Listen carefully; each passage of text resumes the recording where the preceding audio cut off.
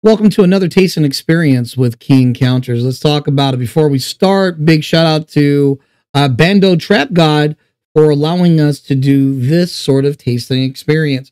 And also a big shout out to Chris from Pudgy Pups, who was the one who provided today's content. The item that we're going to be talking about is from Nightmare Brewing Company.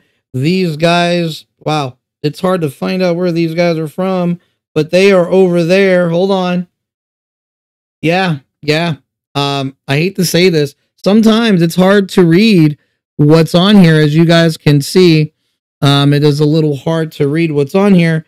But this one's called Defenestration of Prague.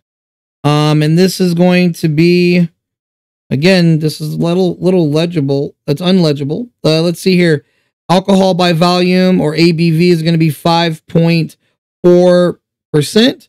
Now, the thing with these guys' labels that make them really cool is every one of their beers is named after some way to die.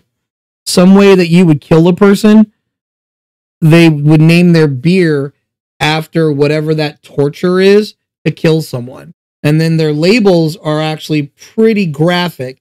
And this is throwing someone out of a building. What it looks like. It looks like they're throwing something out of the building. But again, I would love to read more but it's like bleeding into the graphic. The font is bleeding into the graphic, and it makes it a little difficult to talk about, which is, you know, a shame, but it is what it is. So first thing we're gonna do is purge it. That's why you purge it. See that? See that? Got a little bit of goodness there. So we'll just go ahead and rack it carefully. Okay.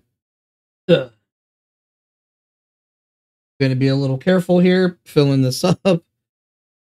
There we go.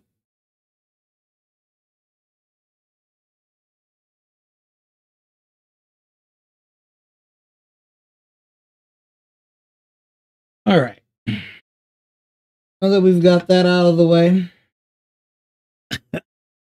Oh, man. What a night. All right, let's dive into the smell.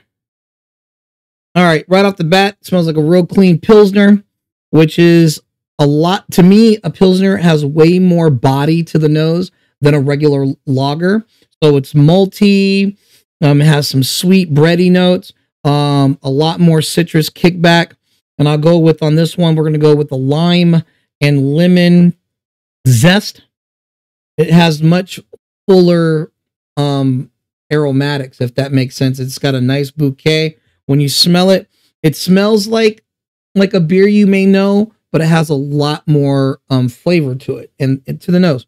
Real clean, and that's it. It's just a really clean Pilsner fragrance. Really nice. Smells like a nice beer that you would like to drink. So let's dive in.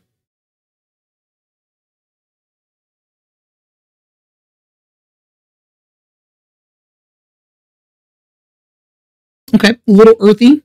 It's got some great bitter notes. It's thirst quenching. Is it crushable? No. I think the hops in this are going to stop you because of that bitterness. It's right in the back of the mouth towards the top. And it's kind of being aggressive. It wants to creep forward, but it won't, because that toastiness is encompassing the whole mouth. And the malt is a little more present than the hops are. Now, this is just a clean, simple beer. There's no crazy flavor profile. There is no different nuances. It's a nice, clean Pilsner, and I would drink this over any mainstream Pilsner. Now, again, I know you're like, well, you can't read the label. Who cares, right? I'm just trying to tell you what it was, and I'm pretty sure I got the name of it wrong as well, but who cares? It's a great beer. Nightmare makes wonderful things. I was just making an observation on the labeling, but hey, come on. If you're out here drinking things like Budweiser and Modelo and all these other beers, their labels are trash anyway. You're like, oh, I gotta have that because that's what everyone else is drinking. I prefer the obscured and the crazy. But this beer is just really clean. If you find it, please get it, especially if you're a person who loves lagers. Pilsners are like better than just your base lagers. So if you're going to get into any beer and you're like getting into lagers, you definitely want to advance your palate to a Pilsner. They're just way better. They pair like better than any beer with food. I wouldn't cook with it, but definitely you want to, pair your meals with it. Works with all sorts of dishes. And as you can see, the beer just looks really nice. And again, there's nothing crazy about it, just a lot of good flavor. And with that said, I want to say thank you for having this experience with me. Cheers.